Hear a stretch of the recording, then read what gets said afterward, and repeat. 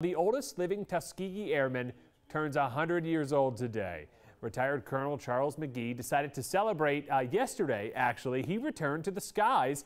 He took a plane ride over Maryland, and then he was going to hit the skies again today in another plane ride.